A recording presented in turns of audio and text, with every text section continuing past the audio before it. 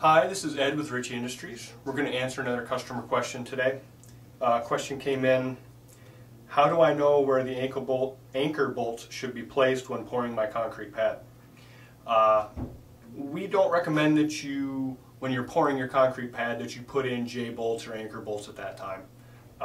The process we use to make our products is plastic rotomolding, and when that plastic is cooling after it's molded, it shrinks, and we do what we can to control that shrinkage, but there's going to be a little bit of variation from unit to unit, so we can't tell you exactly where those anchor bolt locations are going to be.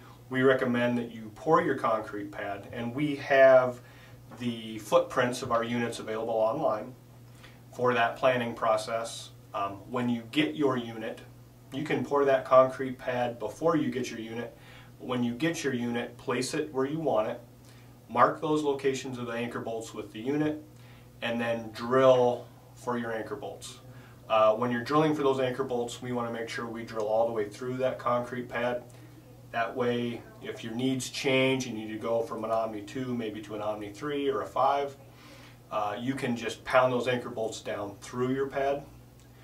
If you don't drill all the way through, you're not going to be able to pound those down. So hopefully that answers that question. If you have any more questions, feel free to contact us or check us out at ritchiefountain.com.